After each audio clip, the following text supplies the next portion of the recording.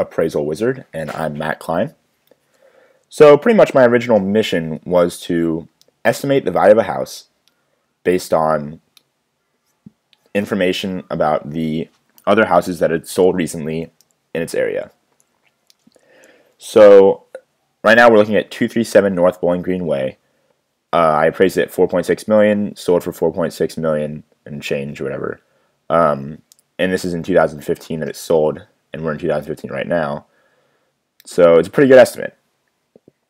And the way I did this is I executed a regression algorithm on the square feet of house, square feet of lot, and the price it sold for, and then I only executed the regression algorithm on houses in a certain geographical area, which I used the longitude and latitude of the houses, and then only in the same zip code as well, because zip codes also divide neighborhoods.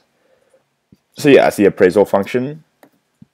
Now, if you click over in this box, you can go to a different address, and we're going to move to 1433 El Bosque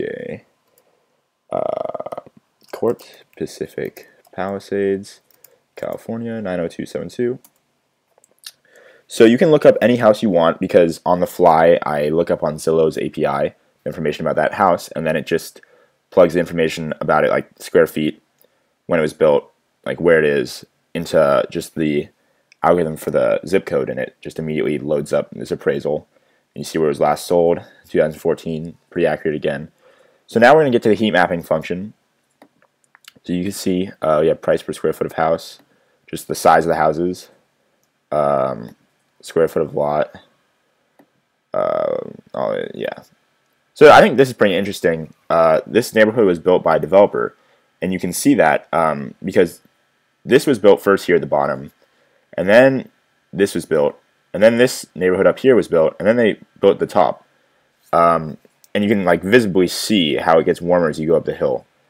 And then that also correlates with the price to some extent. You can see prices are usually higher near the top. So yeah, it's my term project. The way that I plotted these dots is based on the longitudes and latitudes of the dots.